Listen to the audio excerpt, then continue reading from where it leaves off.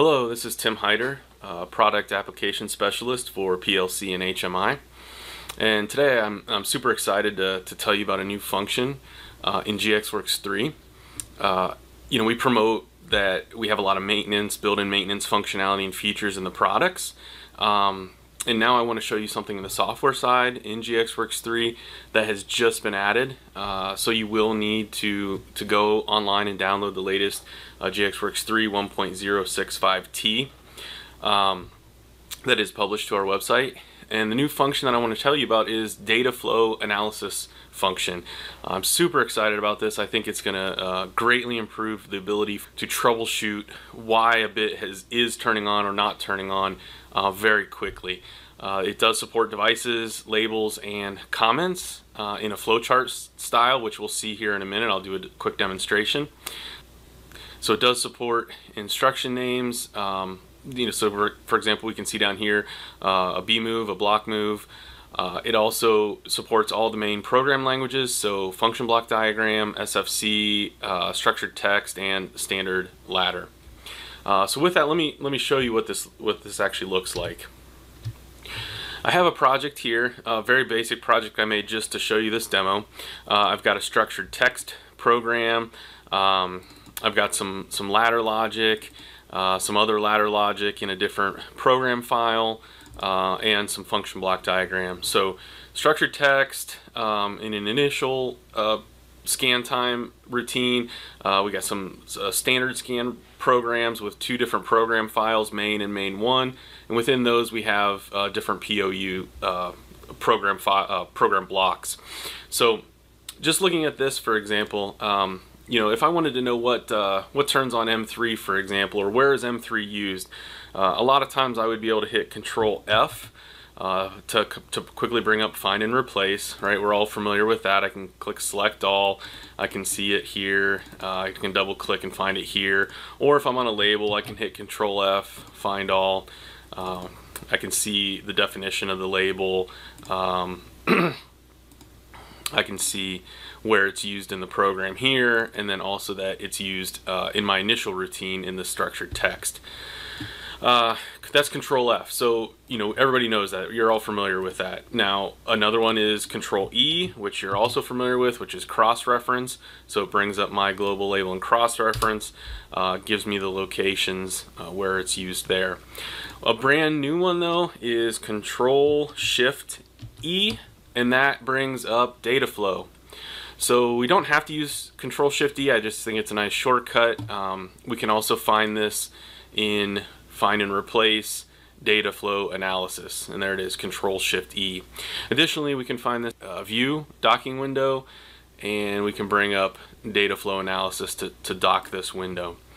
So what happens then is it gives me a very nice graphical flow chart here of that global label, and it tells me what are the items that influence that global label. So we see here another label. I can click on that. It takes me directly to the program. Let me bring this up and lock it in. It takes me exactly to that program location. I can click on this OR block, and it takes me to the OR. So again, this tells me that there's two different things influencing this.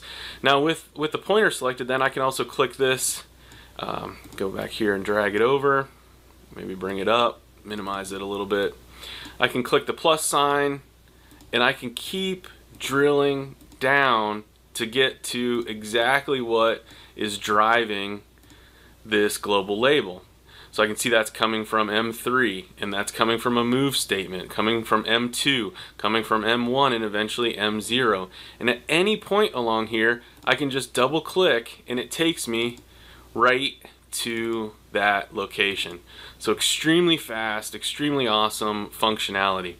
I've got comments in here, so I can choose to view the comments, view the device. It gets rid of the comment, so that's up to you if you want the comments in there. That's helpful. It tells me what the programs are. So here's my initial scan program, program 2, program 1, and program 0. It's really awesome. It does labels and devices. It does global labels, so I have one called my global variable, and local labels. So here's my local label, all included in here. These two icons here, I can pan around, or I can actually click on an item.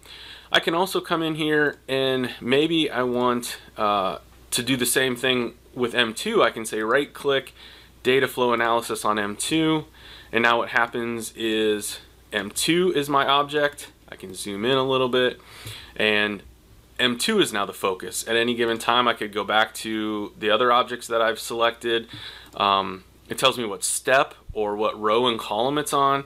So for example, if I double click here on this move, it'll take me to that move block, and that's row 3, column 7.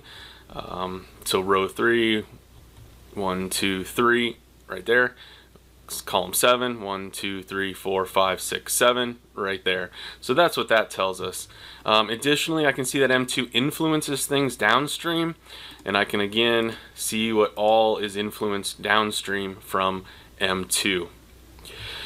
Additionally, we can see if things are assigned in parameters. So I've got a program here that is using some labels that appears to be undefined. If I wanted to know where this label came from, again, I could right click and say data flow analysis, and now I'm looking at this label. And what you'll see here that's a little bit different is a block within the block.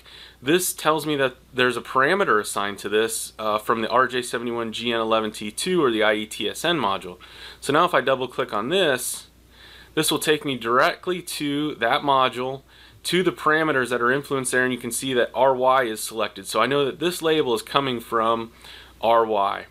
I could also click on here and see that that selected RX, so I know that that label is defined somewhere in these RXs, so X within the X100s to 2FF, somewhere in this range.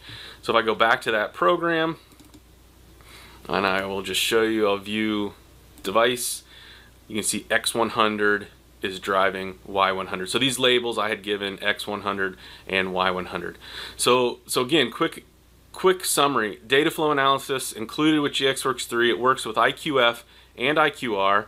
We can get to it very quickly by going to find and replace, data flow analysis, or view, docking window, data flow analysis, or hitting Control Shift E, or right clicking and choosing data flow analysis.